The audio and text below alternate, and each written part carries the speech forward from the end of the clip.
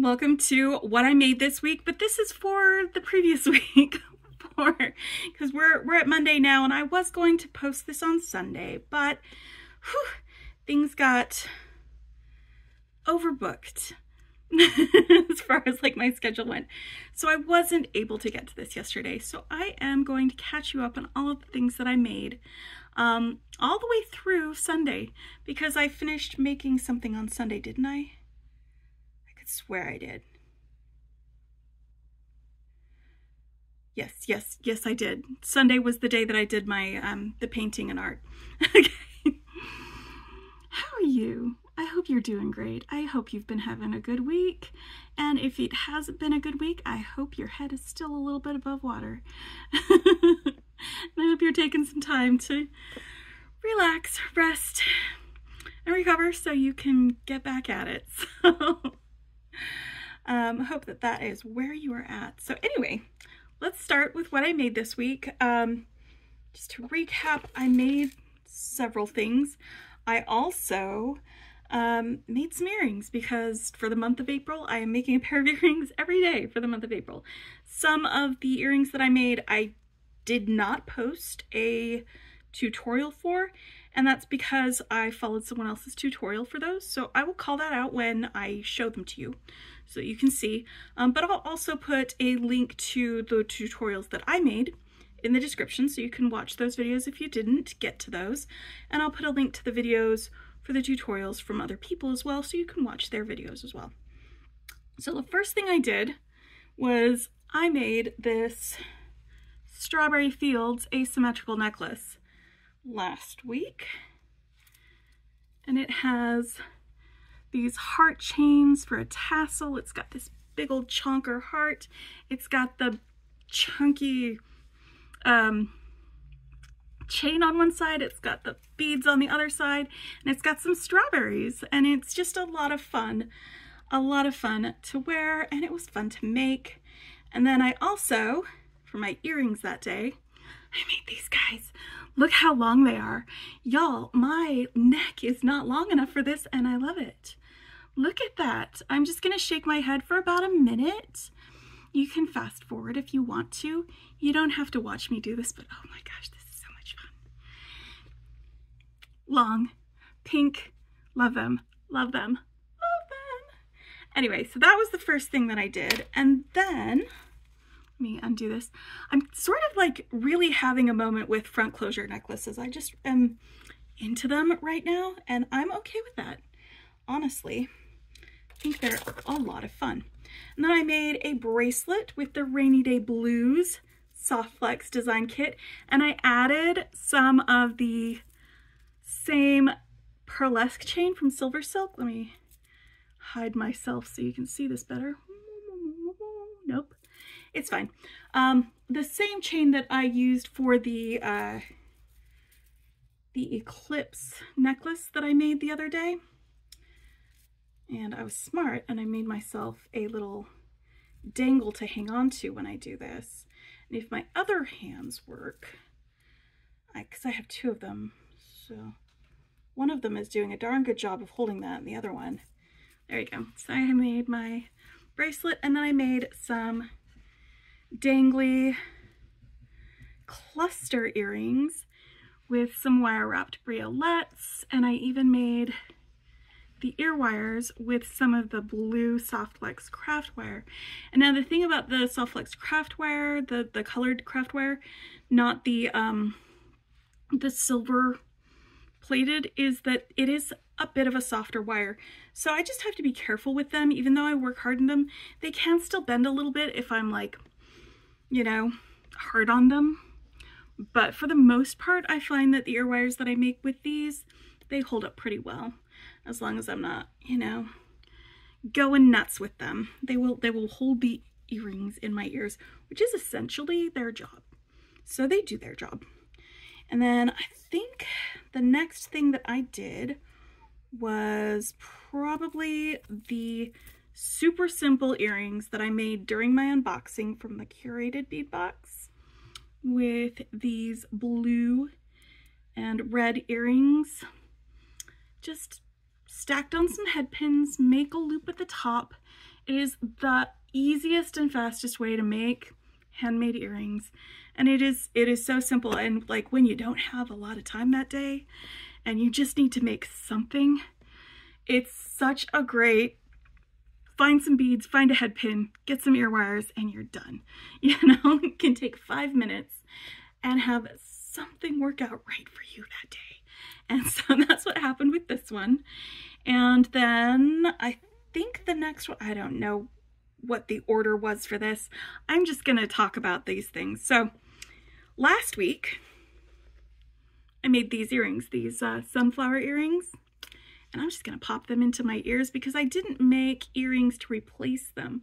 What I did make was a necklace that I used the same design, the same motif for the pendant part. And then I posted a video connecting it to this daisy chain. It's just a bead woven daisy chain. And just look at this. All three. I love it. I'm so happy with this. But then I also, when I made up a little mock-up of a second one to do the ladder stitch bail on it, I went ahead and strung it on some Silversilk.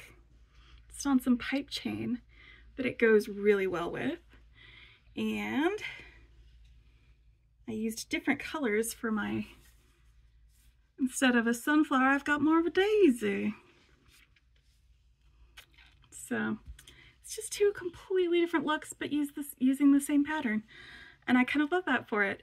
I'm definitely going to do a red one for Christmas time so that I have a little poinsettia, because that will look awesome. And so I made those. And then I made a necklace. No, then I made earrings with, I was reminded, somebody went and made a comment because they were watching some of my old videos about this little technique that I was like, oh, here, if you make a little loop with the tiny beads and then you put the ends of your wire through your coin bead, you can just lock it into place around it and have little decorations around your coin beads and they don't flip around or anything. So I pulled out the last month's Sam's bead box because I hadn't quite gotten the new month yet. And I just made some bluebird earrings using that little method, and I did a tutorial for that. And you know, not all of my earring videos were shorts. I did do some tutorials even for just the earrings so that y'all can watch them just in case tutorials or the shorts are hard for you, but I am having fun doing the shorts. I'm not gonna do shorts every time I make tutorials or do videos. It's just a little extra administrative overhead for me. And sometimes all I want to do is just make some jewelry, upload a video, and then, you know, go back about my day. So then I got the new Sam's bead box and I made this necklace. And honestly, like, y'all, I am in my Silversilk era right now because I grabbed some Silversilk out of my stash to go with the beads from the newest Sam's bead box. This is the Chateau and Bloom. And this is how it looks on. Let me get it done up in the back here. All right. So let me move my shirt out of the way just a little bit so you can see where that hangs. Like that. Oh, and my top is the Cascadas tee. It's by Susanna IC, and I can put a link to her pattern on Ravelry if y'all wanted to make this top. I am wearing it over a dress though because the lace goes down quite a ways. You know, so it's definitely a wear it over a tank sort of a top. If you know what I mean. But yeah, that's the top that I'm wearing is that one. But anyway, that was the one that I made. And then I made some earrings to go with it. These little drops and dangles. And like, it's just a really soft, romantic color palette. And I kind of love that for us. It's like muted colors. And I love bright colors, but I love muted. I just love all colors. Is it wrong to have your favorite be like everybody? Is that okay? Can I? that should be fun. All right, and then my Saturday earrings were these, and these are the ones that I did not make a tutorial for because I followed the tutorial that Nealay did for TGBE. This is from his TGBE kit that I believe he still has some available on his website. And I'll put a link to those in the description.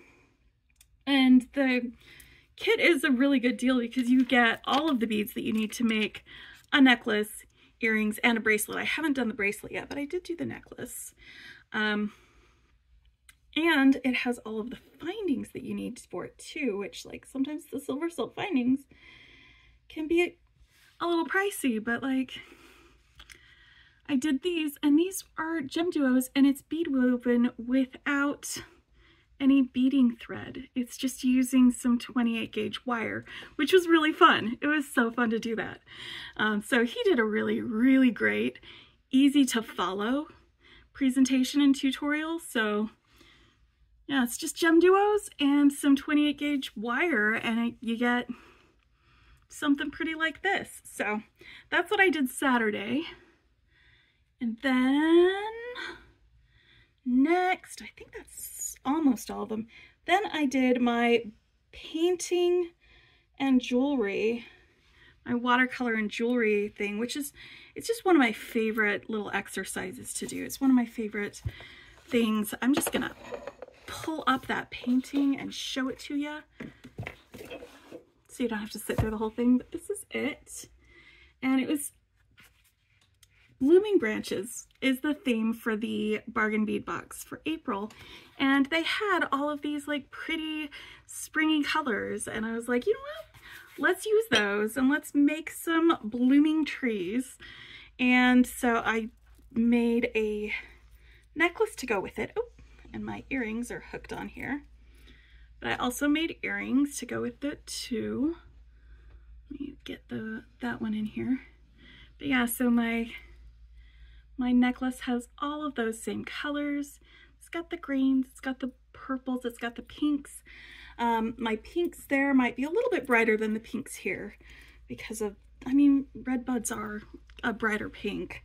They're not that soft pink like with cherry blossoms, like the sakura colors, but there we go.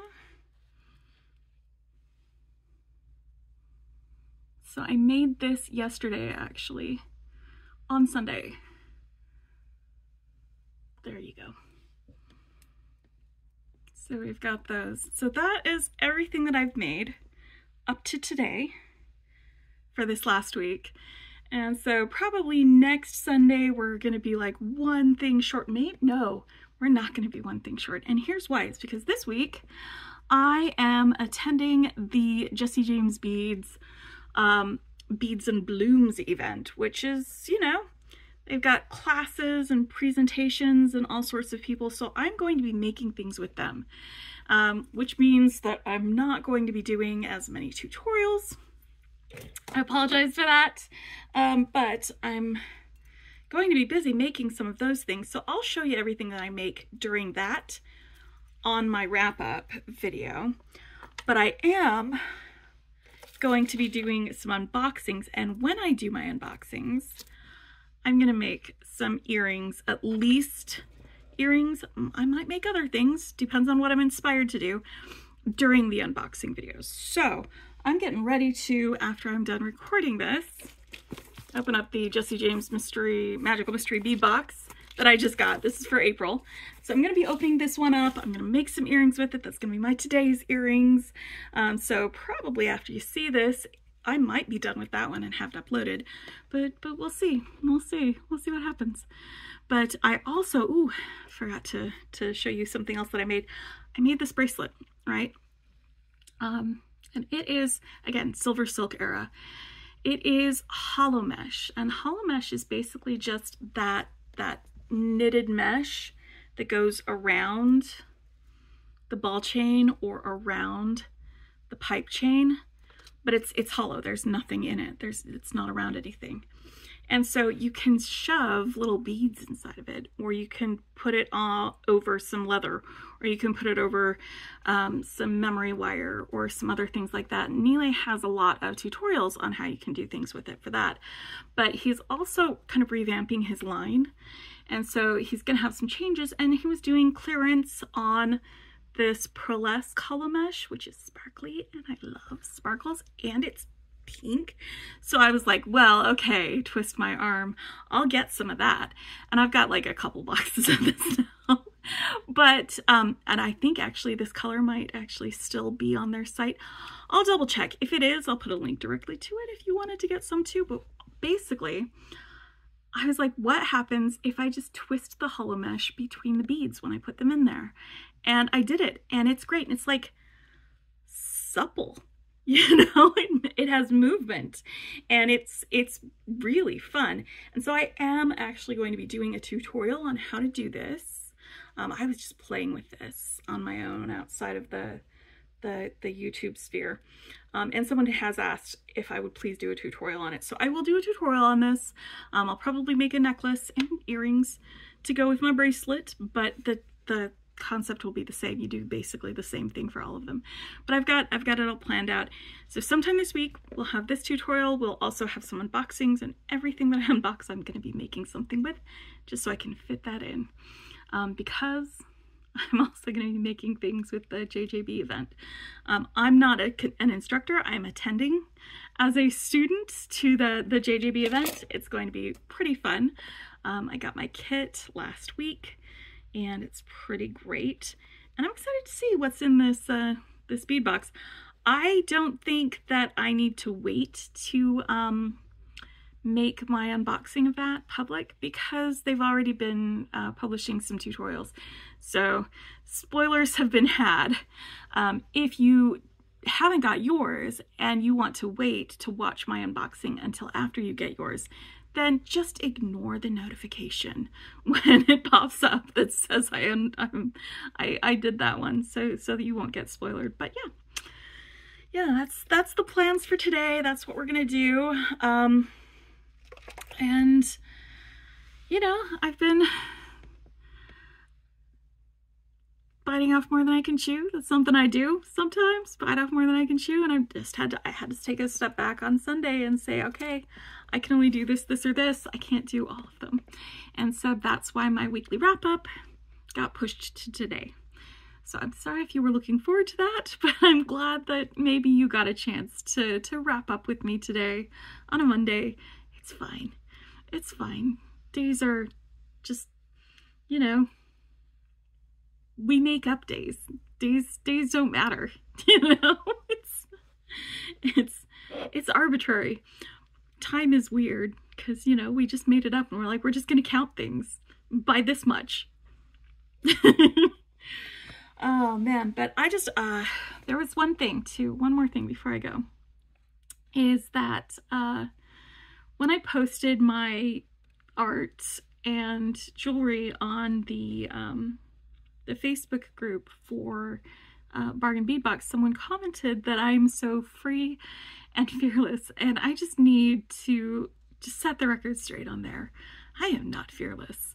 I am afraid of so many things, including afraid of showing y'all what I make. And the thing is, I am afraid, but I do it anyway, because I've found that any of those fears that I invent in my head, any of those things that my head is like, people aren't going to like it, they're gonna think you're dumb, all of these negative things that my brain might tell me, I have found that that part of my brain has no grasp of reality. Like, it's not, like, it just makes things up. It's a big fat liar.